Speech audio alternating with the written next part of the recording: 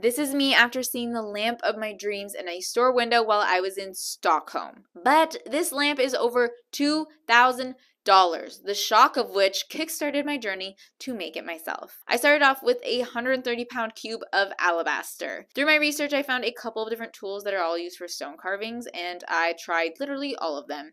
My goal was to finish this lamp in time for my bedroom makeover, and as you can see by these not stone lamps, that didn't exactly end up happening. I knew this process would be difficult, but I thought I could definitely get it done. I'm going to consider this a mission incomplete because I am determined to make this happen. So follow along to stay tuned.